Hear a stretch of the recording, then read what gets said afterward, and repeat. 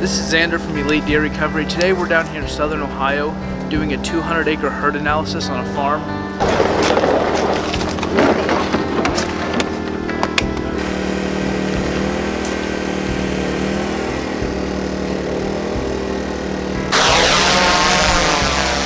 So what we're doing is we're using the drone to find the deer with the thermal camera.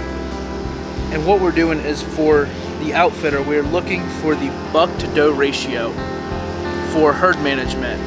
The outfitters want to see how they can get bigger deer, and they're looking for the buck to doe ratio.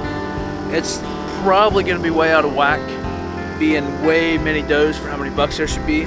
But with this data, they're going to be able to do a herd management plan so they can grow some bigger bucks.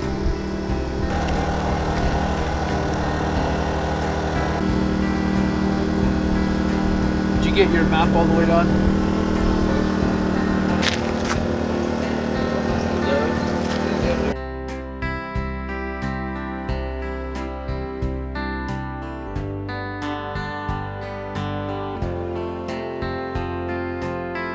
Doe. Rabbit. A doe. Small buck. That's doe. And we got another doe. With her head down. You got 3 does right there. Oh, that's a coyote. I think it's a groundhog. I thought groundhog. So a month ago we came out here and we were looking for this deer a hunter had shot from Maryland. Come out here and hunted. On today's herd analysis, we had just found this deer still alive and well. They've had him show up on camera a good bit, but we just found him.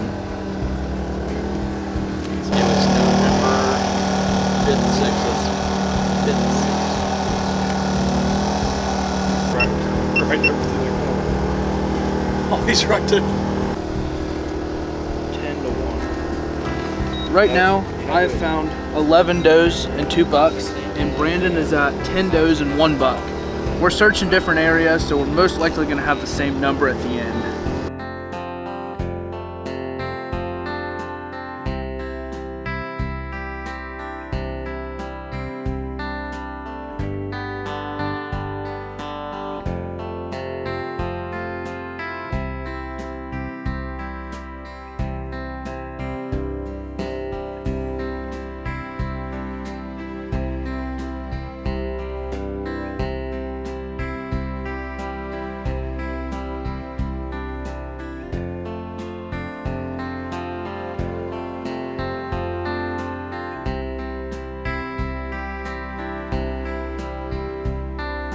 So we just finished up the 200 acres. It took about an hour.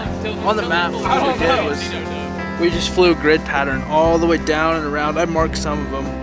But on here, we ended up finding, on this 200 acres, we ended up finding 25 does, and there was 8, 9 bucks. I don't remember for sure, but it was about 8 or 9. So if you'd like a herd analysis done on your property, give us a call or check it out on our website.